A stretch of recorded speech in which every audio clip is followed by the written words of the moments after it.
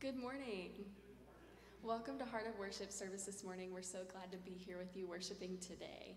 Lamentations chapter 3, starting with verse 22, says, "The steadfast love of the Lord never ceases. His mercies never come to an end.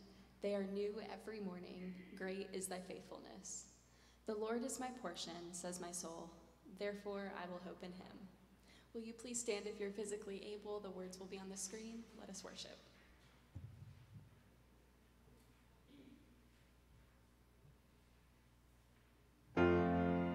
I am surrounded on every side, can't see the light of day, but I am persuaded beyond all hope you won't let go of me.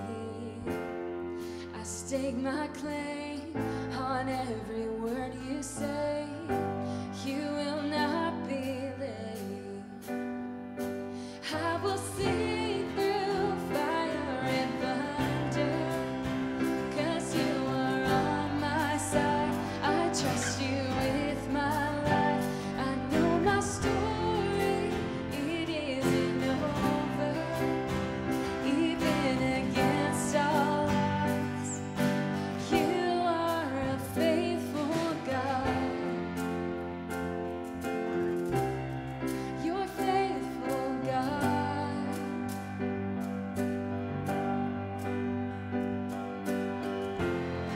The darkest of weather, though I can't see, I still believe you're good. So I'm moving forward through crashing waves. I know I'm safe with you. You hold my life, you hear my cry with every breath inside. I will sing through fire and thunder, 'cause you are on my side. I trust you with my life. I know my story, it isn't over, even against all odds. You are a faithful God. That's who you are. You are a faithful God.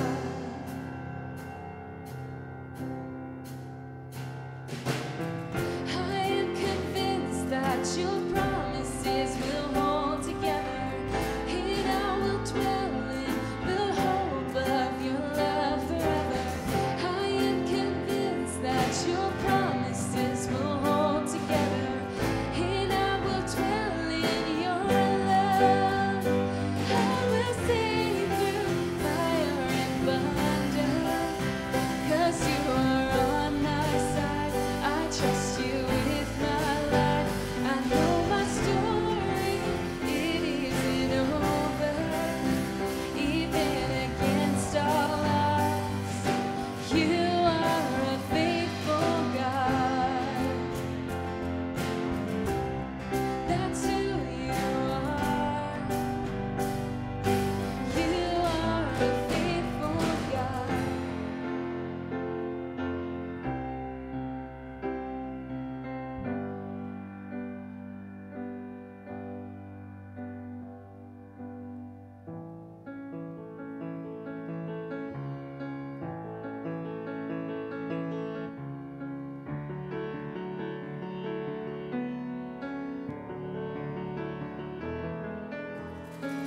Standing here in your presence, in a grace so relentless, I am won by perfect love, wrapped within the arms of heaven, in a peace that lasts forever, sinking deep in mercy. See, I'm wide awake, drawing close, stirred by grace, and all my heart is yours.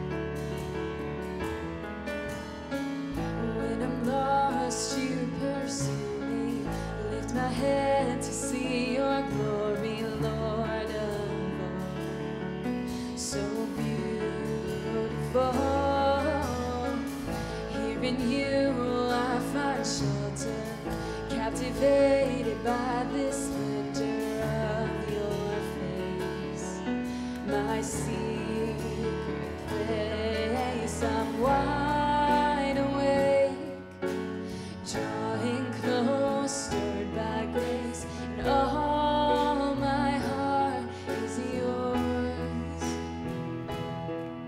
All fear removed, I breathe you in, I lean into your love. Oh, your love.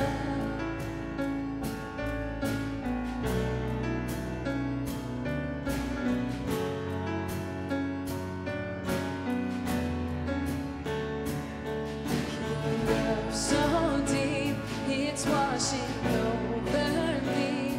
Your face is all I see. You are my everything.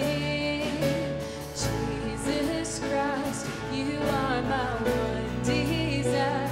Lord, hear my only cry, to know you all my life. Your love so deep, it's washing over me.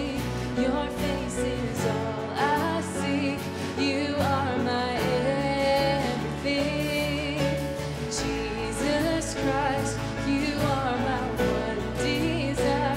Lord, hear my only cry, to know you all my life. I'm wide awake, drawing close, stirred by grace, and all my heart is yours. All fear removed, I breathe you in, I lean into your love. Oh, your love.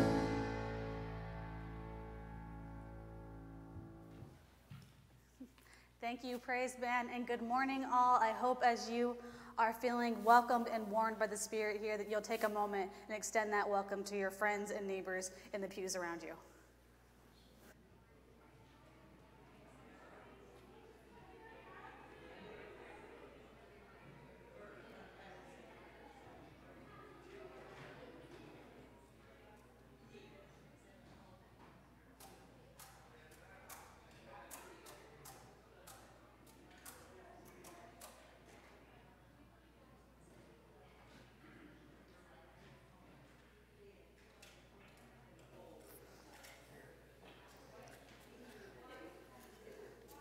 As you are getting comfortable back in your seats, I hope you'll take a moment and pick up the Ritual of Friendship pad located on one of the ends of the pew and add your name and a welcome for our friends who will be here at the 11 o'clock service.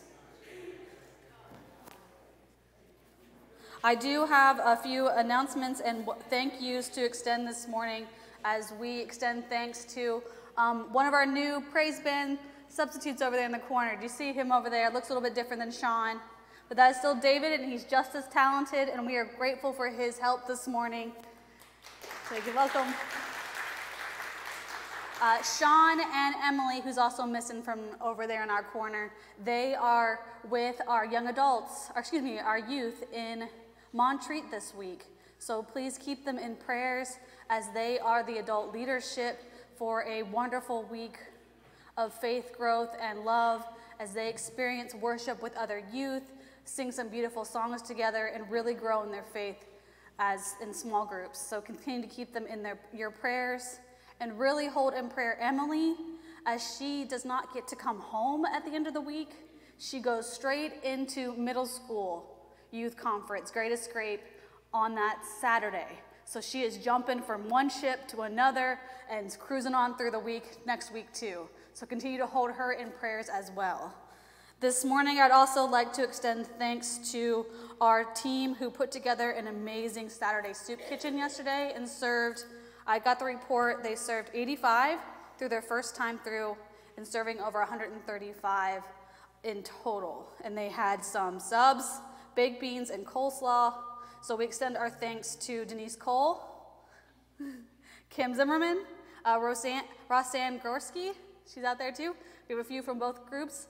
Andy Vogue, the Knapp family, the Martin family, and of course the Henrys.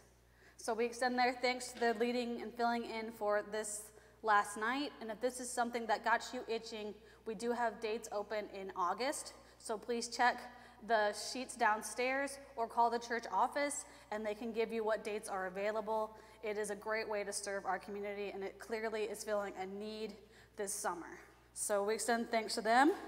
And finally, we'd like to begin in helping support that ministry.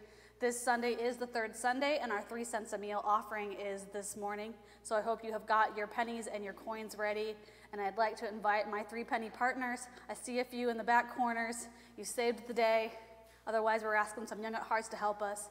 So if they wouldn't mind coming up and grabbing a basket, and we are going to share our 3-penny partner offering this morning before we continue with worship.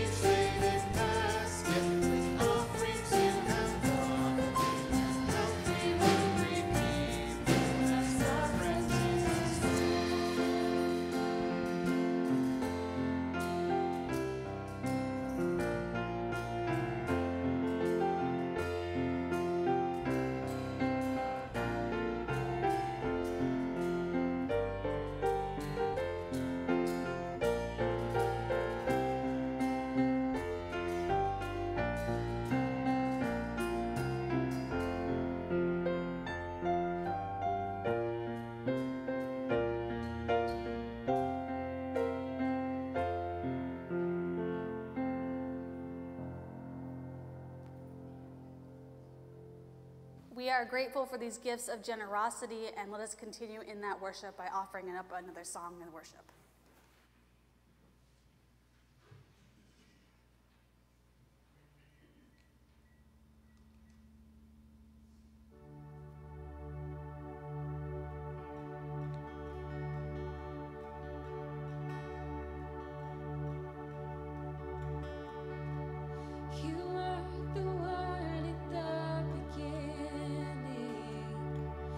One with God the Lord.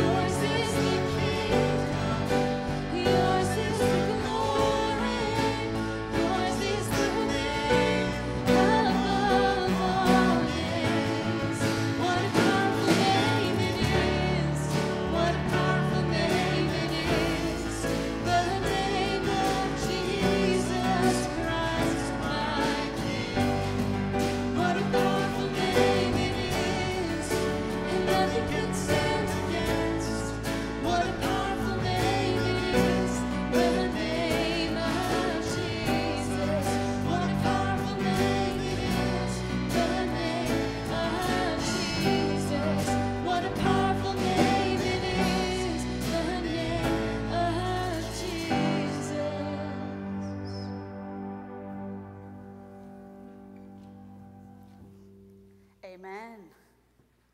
I would like to invite our youngest disciples to join me down front for our time with them. And of course, of sharing a delightful book with you all. I get the huge chair this morning. Oh. Good morning. Got a few more friends coming.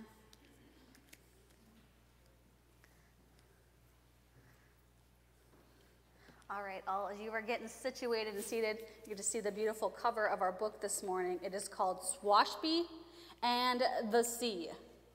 And it is by Beth Ferry, and it's illustrated by Joanna Martinez Neal. And I thought this book was delightful. I wanted to share it with you all. So let's join Swashby by the Sea. And it begins, Captain Swashby loved the sea. The sea and he had been friends for a long, long time.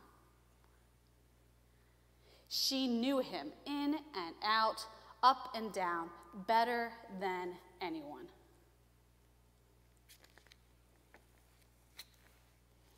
So, when Swashby retired, it was to a small house on a small beach as close to the sea as he could be. Whenever he needed something, the sea provided exactly the right thing at exactly the right time. Life was just the way Swashby liked it. Salty and sandy and serene. Until squeaks and squeals from the empty house next door, which was no longer empty. It had been commandeered by a girl and her granny, who planted umbrellas, scattered beach chairs, and, boarded Swashby's deck without permission.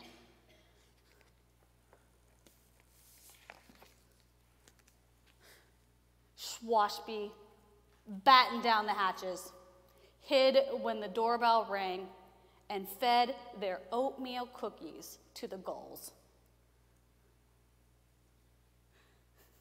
He didn't need neighbors. He didn't want neighbors. Neighbors were noisy and a nuisance, annoying. So, in return, he left a message written clearly in the sand.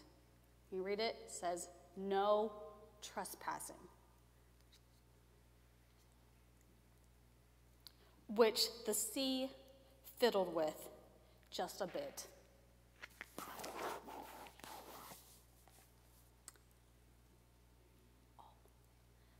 Sing, sing, the little girl read, and did just that.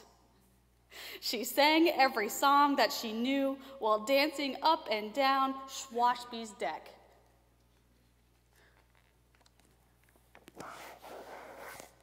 "What now?" she asked. "Now vanish," Swashby wrote later that evening, adding a starfish exclamation point. And the sea fiddled just a bit.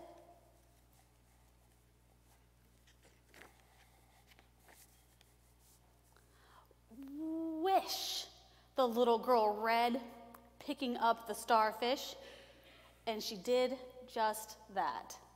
She closed her eyes and began, "I wish." No, Swashby interrupted, stomping down the steps. "If you mean to make a starfish wish, you must say this: starfish back to the waves so blue, the sea will see a wish come true." "How lovely," said Granny. "We wish you'd come for a cup of tea, Mr. Swashby." But Swashby wished to be left alone. So he grumbled and mumbled and hurried inside. He didn't need tea. He didn't want tea. Tea was civilized, friendly, neighborly. Look at that, crossing his arms. He doesn't want tea. What he needed was a new message. Please go away, he wrote firmly in the sand. And once again, the sea fiddled just a little bit. Play, the little girl sounded out, and she did just that, with Schwaspy shells and stones, with his buckets and shovels. But her towers kept falling. Barnacle bottoms, Swashby muttered, marching out. You doing it all wrong. You must not use the sun-baked sand. It's the sea sand down does the trick. And he showed her how to dig for the wet sand below.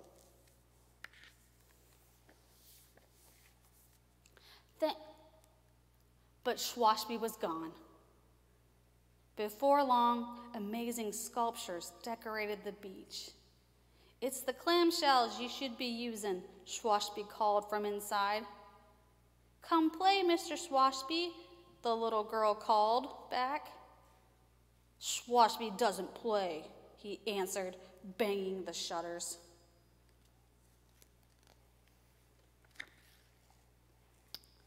So the sea decided to meddle more than just a little. She inched her way up the sand and tickled the little girl's toes. She nibbled on the sculptures and slurped away the buckets. The little girl tried to grab it, but look at me, the little girl called. Look at her, Granny gasped. Oh dear, look at her. Granny hurried to the water's edge, but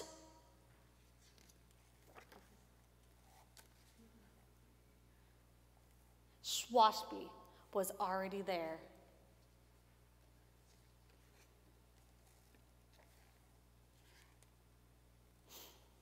What are you up to, you salty imp? He asked, scooping the little girl and the bucket with a great big wave. The sea delivered the pair back to the shore, and there was no stopping the laughing and thanking and hugging that was Swashby's reward. I see what you did, he whispered to the sea as he was whisked away to celebrate.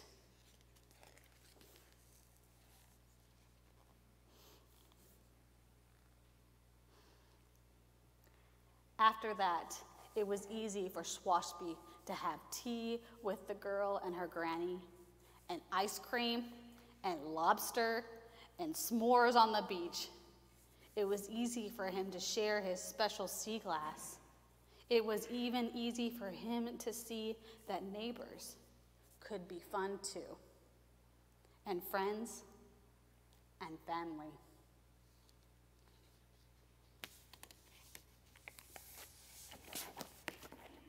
And when he had a moment to himself, Swashby carved a heartfelt message to the sea. Thank you, friend. Which the sea fiddled with just a little bit.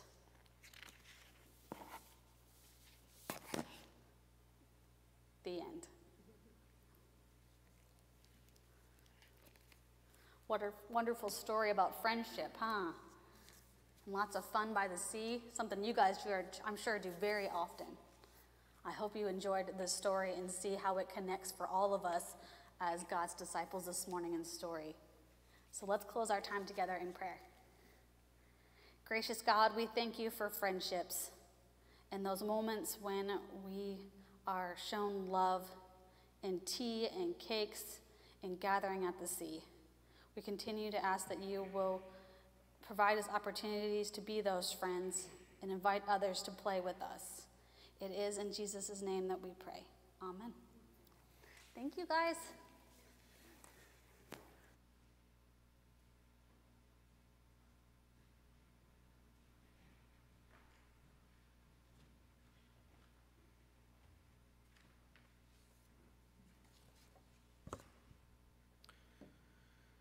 The psalmist asks a question: how long?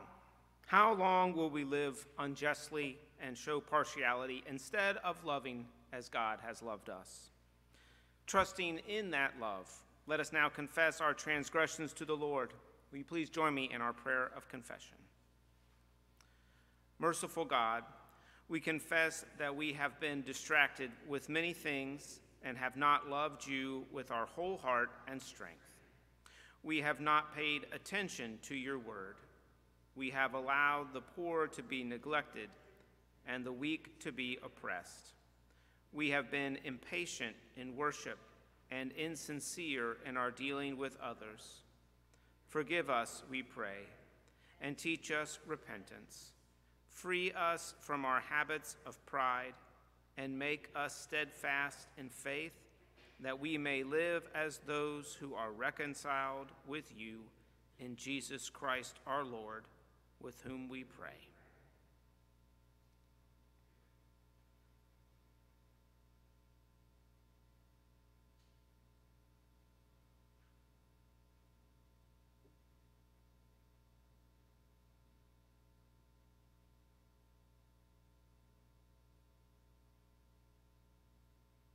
We lift all these prayers in the name of Jesus Christ. Amen. Hear the good news. Christ is merciful to all who turn to him in repentance. In the name of Jesus Christ, you are forgiven. Thanks be to God. Amen.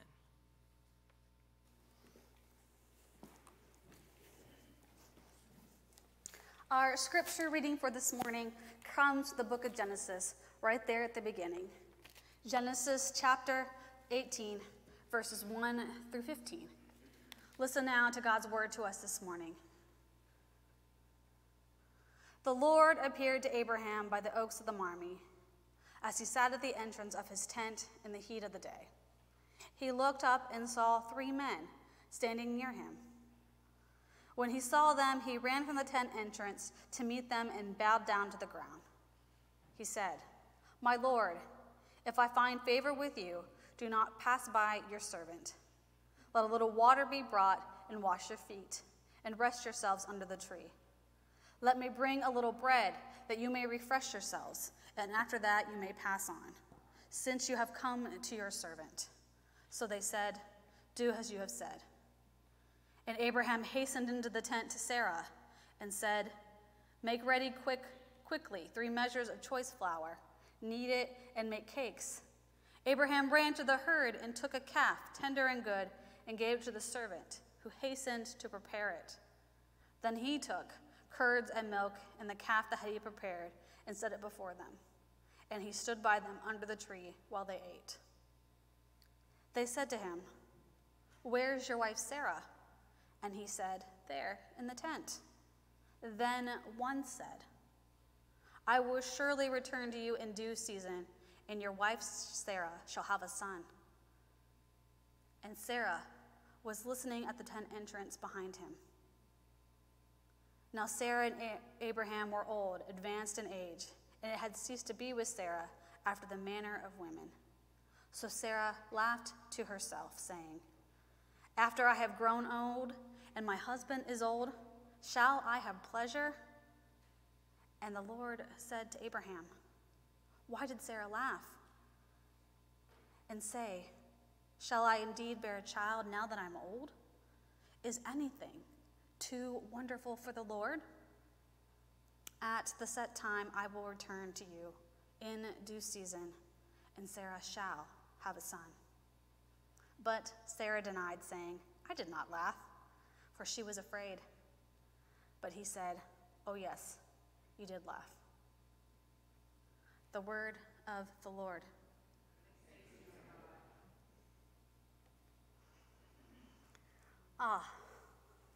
This familiar story one I distinctly remember from my very first preaching class in seminary.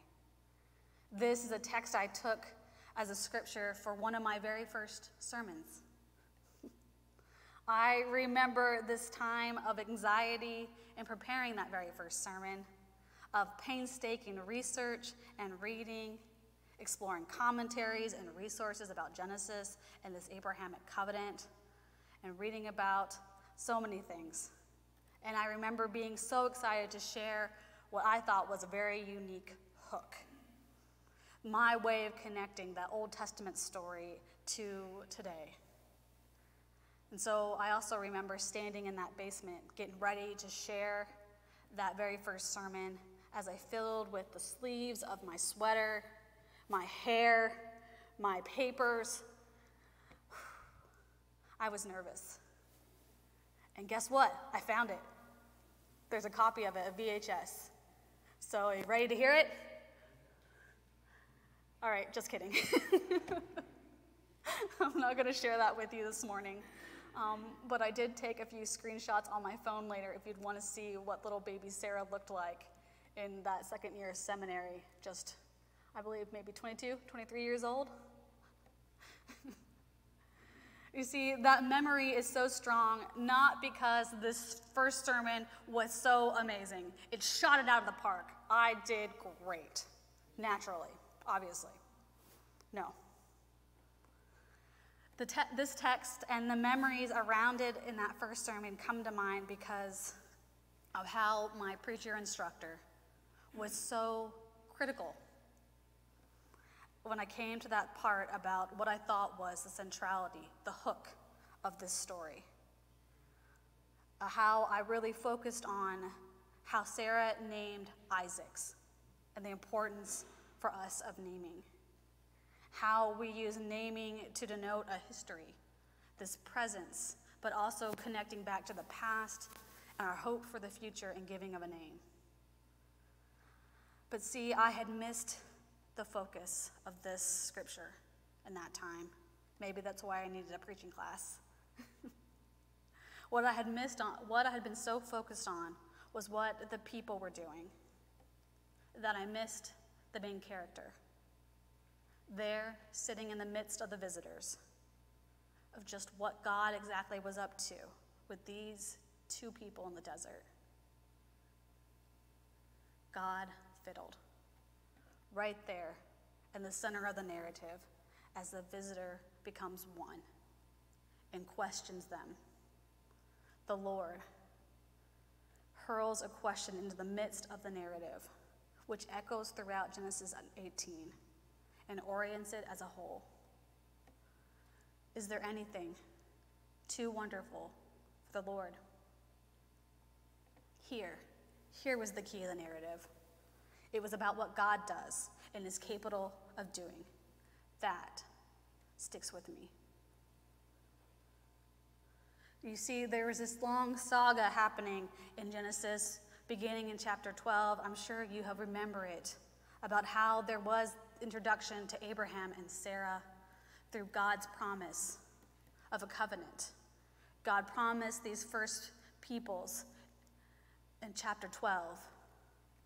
The first Abrahamic covenant is announced, where God speaks to Abraham saying, "Go from your country and your kindred and your father's house to the land that I will show you. I will make of you a great nation, and I will bless you and make your name great, so that you will be a blessing. I will bless those who bless you, and the one who curses you I will curse. And in you all the families of the earth shall be blessed." The word of the Lord. And as they journeyed across nations, aged in ways, of course, expected as we get older, they prospered and they failed. And the covenant is announced again by God in chapter 13 and 15, as God says again to Abraham, "Look towards the heavens and count the stars, if you are able to count them." And so God said to him, "So shall your descendants be." And again in chapter 17, Abraham is reminded that as for Sarai, your wife, you shall not call her Sarai, but Sarah shall be her name. I will bless her, and moreover, I will give you a son by her. I will bless her, and she shall give rise to nations. Kings of people shall come from her. Yet, nothing. You see, prior to today's text, this Abrahamic promise of land, God's presence, and these people through Abraham had only been spoken to him, as he too gets a name change. It is here in chapter 18, within these verses, we get just a small inkling of what Sarah thought of these crazy dreams, these grandiose promises that have yet to be realized.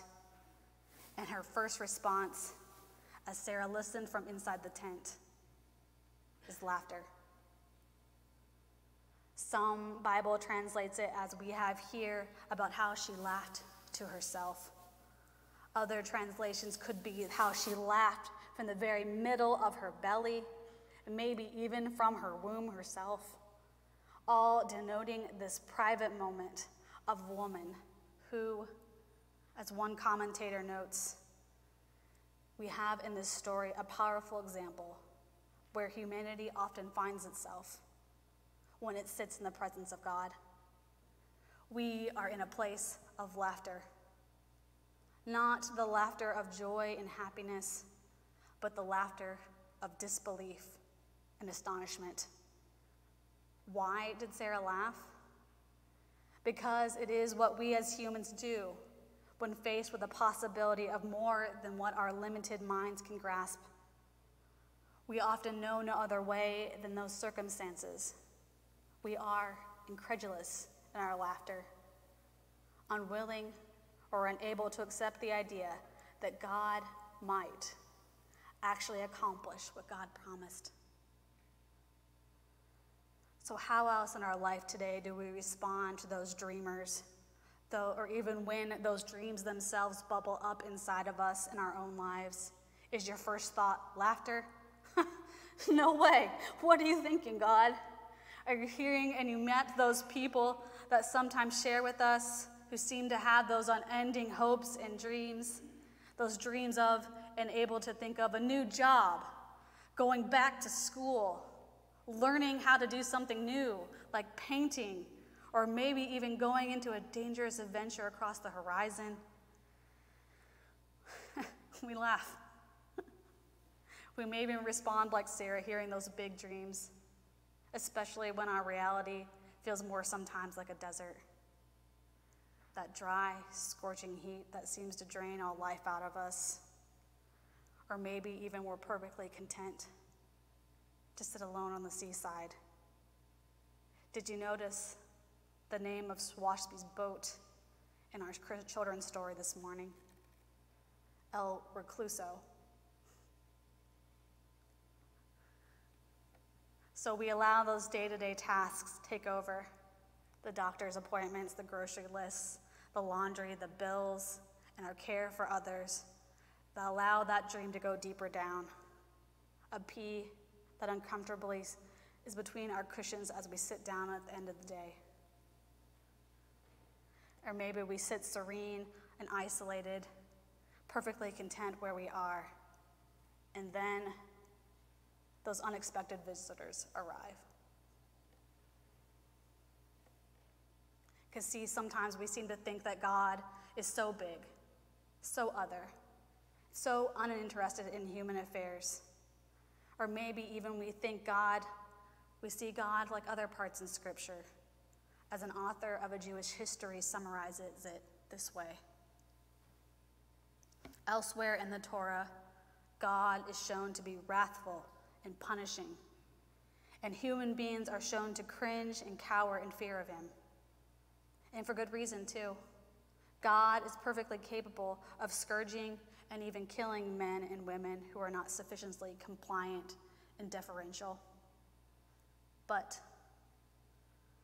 at this moment, during his tete-for-tete with Sarah, all of our expectations about who God is and what God wants from us is tweaked. Sarah is so unafraid of the Almighty that she laughs at his words and then lies to his face. The all-knowing, all-seeing God of Israel is so taken aback that he's forced to ask why. Why is she laughing at his solemn promise? For all of her audacity and boldness, God responds only with a petulance rather than punishing wrath.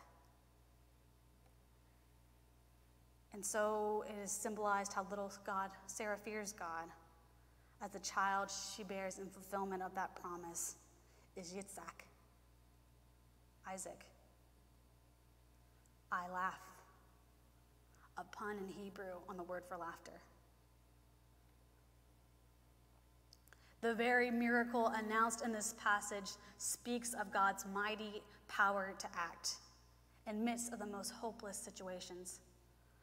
A God who took Sarah's disbelief, doubt, lies, and even that physical reality of being a barren woman whose hope for a child was as dry as that desert they lived in, to something amazing, something spoken to by God himself.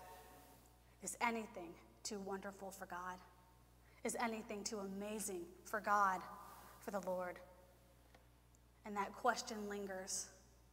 The question dares to speak to life those unspoken dreams, those long buried hopes, those glimmers of God's kingdom just to the left of your eyesight. As we have been so focused and wrapped up in what humans are doing, not doing, should be doing, we miss the invitation in what God is already up to. We become Abraham, running around, doing and ordering and preparing, that we miss the experience, the recognition of joining God's redemptive work in the world. So, this morning I invite you to pause and see what God is doing. Put on maybe a different set of glasses to perceive what God's actions, God's promises may be asking of you. Maybe it is an opening up your heart to new relationships as to who God is, because God is a God of relationships, one from the very beginning. Because at the beginning of Genesis itself, we become so focused on Adam and Eve disobeying that we miss that amazing experience of God walking, that unique moment, God walking in the garden at dusk just to talk with them. Take a moment with that rest. It's okay to even laugh. Allow that laughter to bubble up as we are reminded in this larger narrative of faith that we belong to a God who makes promises. Where in the moments we may only see like a desert and its barrenness, or maybe we sit at the seaside, salty and sandy and lonely, God fiddles. God questions where we thought we were, and promises as an oath that gives faith power to survive, maybe even prosper in demanding and debilitating circumstances. This promise of a God whose promises it's a concrete one specific, one handed to the next generation, one able to transform the barrenness into circumstances of possibility, well-being, and maybe even joy. So where's that laughter bubbling up? Where is God calling you in your life, maybe one more time, that you are able to sit with in that moment and open yourself up to that possibility of a God fiddling? Maybe just one more time for you too.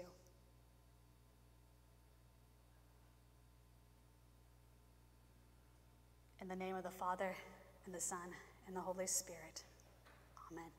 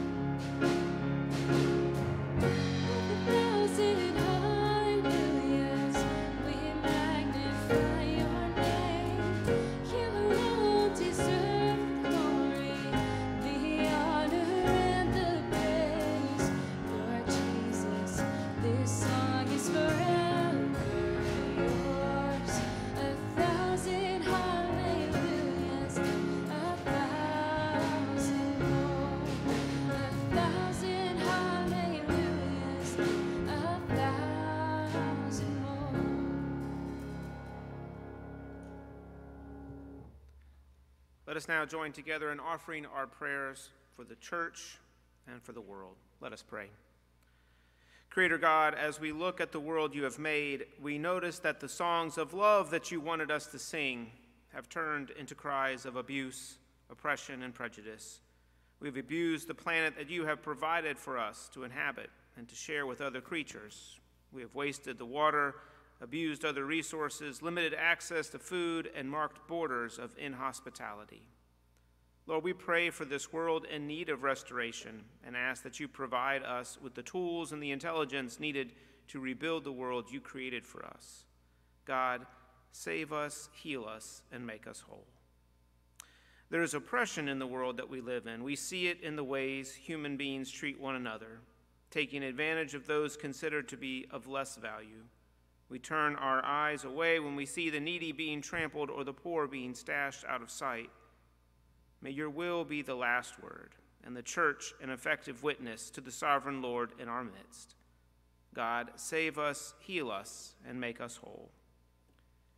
We see prejudice in our relationships, Lord. We judge one another not with justice and fairness, but with fear and misinformation. It's easier to demonize than to take time to listen and to establish relationships.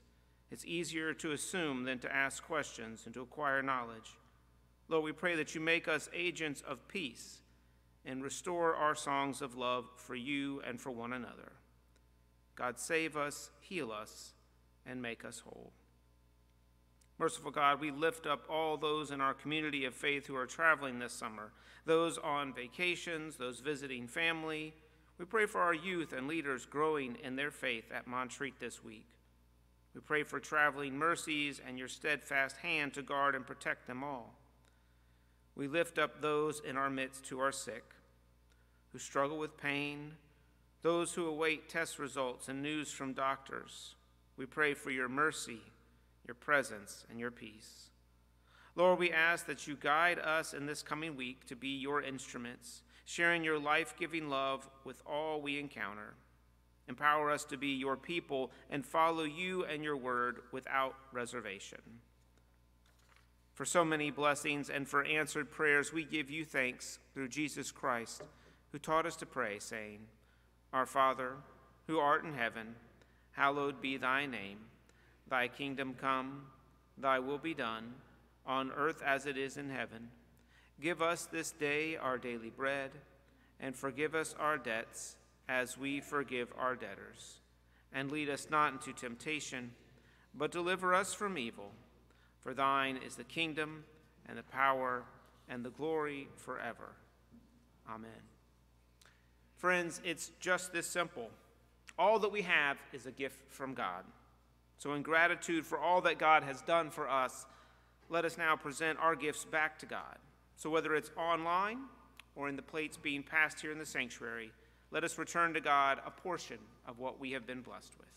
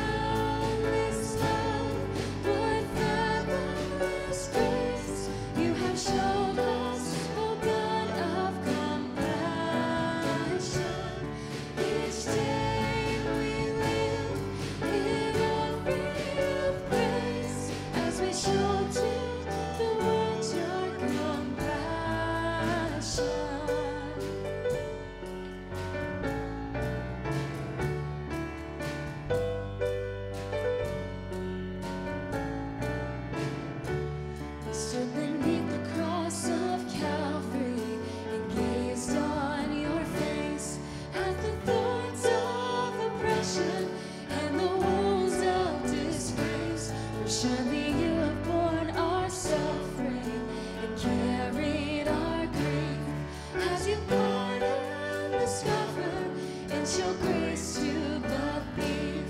What boundless love, what fathomless grace you have shown us, O God of compassion.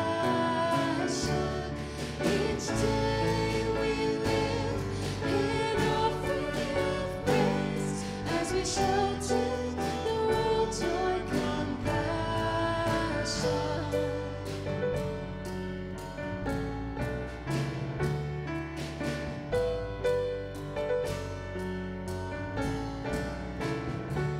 How beautiful the feet that carry this gospel of peace to the fields of injustice, in the valleys of need, to be a voice of hope and healing, to answer the cries of the hungry and helpless with the mercy of Christ.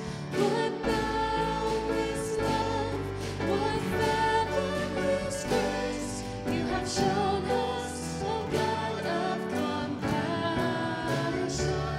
Each day we live in offering of praise as we show to the world your compassion.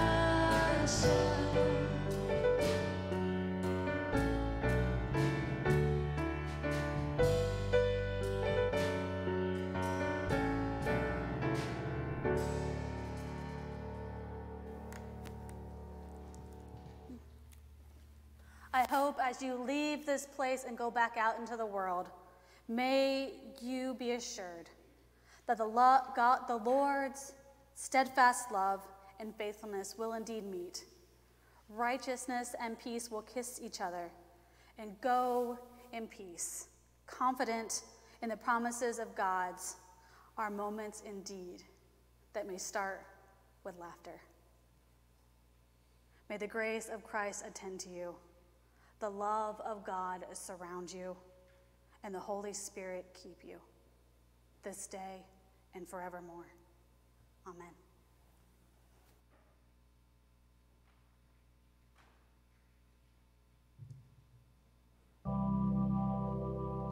If you've been walking the same old road for miles and miles, if you've been hearing the same old voice tell the same old lies,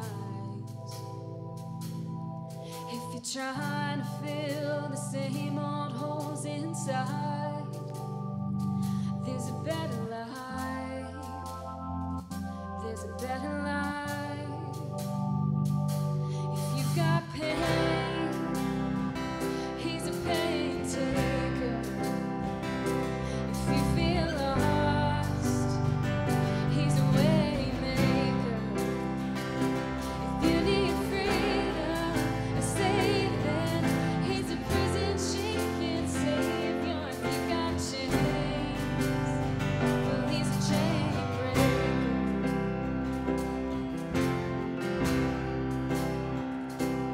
We've all searched for the light of day in the dead of night. We've all found ourselves worn out from the same old fight. We've all run to things we know just ain't right. But there's a better life. There's a better life. If you've got pain, he's a pain taker. If you feel lost, he's a way maker. If you need freedom, a saving,